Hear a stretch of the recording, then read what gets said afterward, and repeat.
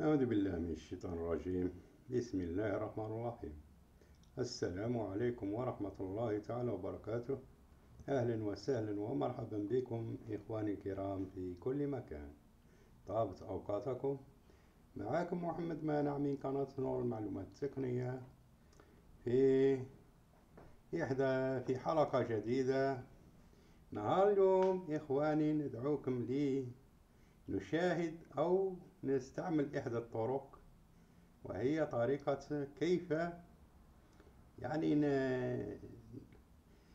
نستطيع أن نوقف الماء في الجاذبية فوق الجاذبية.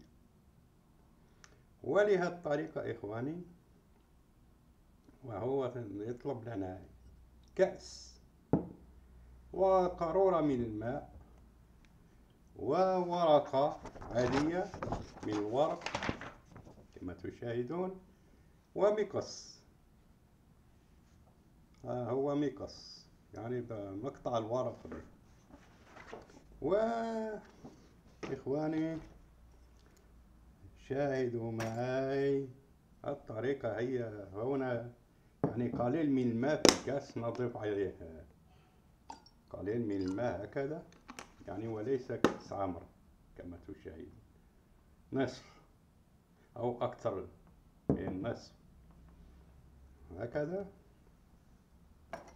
ونأتي بالمقص ونقطع جزء من الورقة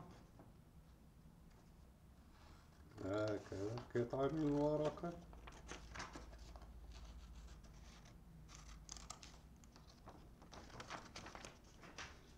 هكذا كما تشاهدون. نضع الورقة فوق الكأس هكذا إخواني. هي إخواني الطريقة فيما أظن سهلة وليس بصعبة، ولهذا أردت أن أشارككم معي هذه الحلقة.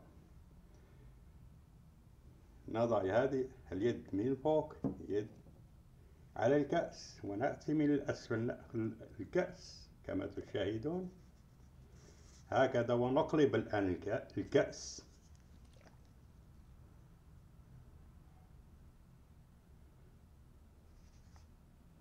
هكذا. الكأس مقلوب على أيدي كما تشاهدون. نحاول الآن لرفع الكأس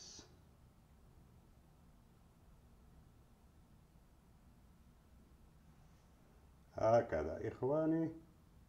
الكأس رفعناه ونحركه في أي مكان، ونصفه مملوء، ليس مملوء بالماء وإنما نصف من الماء فيه كما تشاهدون معي